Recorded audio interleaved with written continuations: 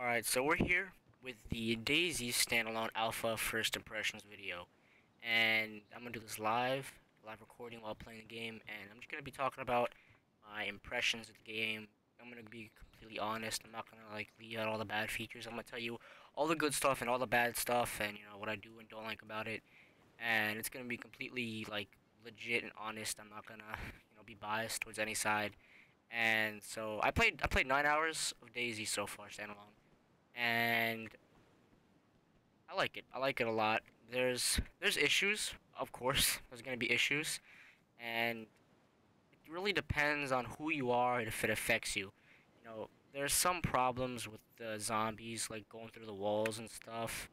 And I mean, it doesn't really bother me. And there's obviously gonna always be bugs, but there's another bug where zombie noises randomly appear. And there's lots of bugs like that, some small bugs, and then one of the bigger bugs is when your character just randomly gets deleted when you log in. I'm not sure what happens if you clip through a wall when you spawn in and die. I don't know what happens, but if you get angry at this game, or if you get angry at games in general, you're not gonna be too happy about this, because there's gonna be a lot of issues where you die from like bullshit stuff, like complete bullshit.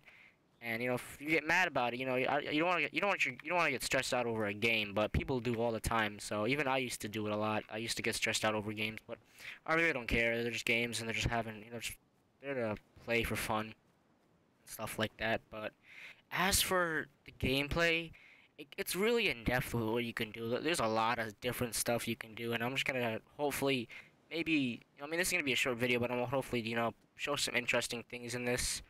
Dark blue jeans. I don't know. Do I want these dark blue jeans?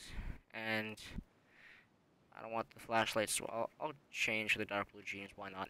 And you could do a lot of different stuff. Like you can, I'm not sure if you can do this, but I know you could you could rip clothes and make them into bandages, and you could take blood from somebody and give them to somebody else. Like you could take blood, put it in a blood bag, and make an IV kit. And this is a saline bag. I'm not sure exactly what this does. It either makes someone unconscious or conscious. And it's just a lot of in-depth stuff, and it's much different than the DayZ mod. There's a lot of more things you could do, and it's more in depth. There's much more things you could do, and it's fun.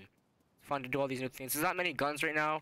There's a Mosin, M4, a pistol of an sort, a few melee weapons, baseball bats, hatchets, different kind of hatchets.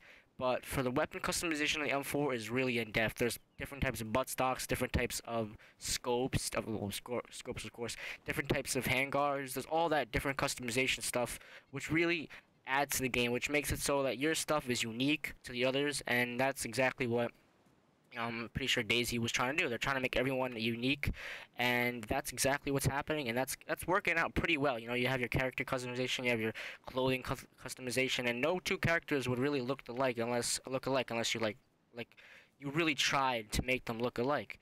So you could tell the difference between players. And as for PvP's going, I really haven't seen too much PvP. I mean, people are being pretty nice for the most part. I'm not saying I'm being nice. I do tend to not like to trust anybody whatsoever. But if I decide to be in a nice mood, I might let you live. But that's just me. Everyone has their way of going about, killing people, letting people live, and helping them out. I think I helped a few people out with my friends and stuff like that. But it's a really fun game. There's no vehicles in it yet, so good luck getting around. It took me a while to get around, and I actually died in my first life due to my character getting deleted, which I sort of said when I mentioned the bug, but it's whatever.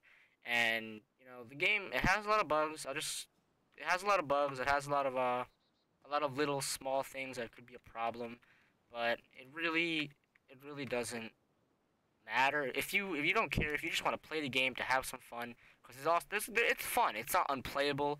It's fun. There's gonna be problems. Some things might stop you from having fun for a little bit, but in general, it's gonna be fun. And I'm pretty sure once the game fully releases it and has little to no bugs, then it's gonna be even better. But so this is just my first impressions of DayZ Standalone Alpha. I think it's an awesome game. It has its bugs, but it's alpha. What are you gonna do? Of course, it's gonna have bugs. It's not unplayable. It's playable, and you should just really give it a try. $30 is a lot of money for an alpha, but if it's gonna stay $30, I mean, you're gonna end up paying the price anyway. So, what's the point of waiting? Unless you don't wanna, go through all the bullshit of, being, deleted, but your character being deleted for no apparent reason. But you're gonna die eventually, so why not die now, huh? That kind of sounded fucked up, but anyway. So if you enjoyed this, if you enjoyed this video, please leave some feedback on your opinions on the DayZ Standalone. And keep up with them likes and favorites and subscriptions because I gotta have that YouTube money to live off and feed my family. JK. Anyway, so thanks for watching, guys, and peace, bitch.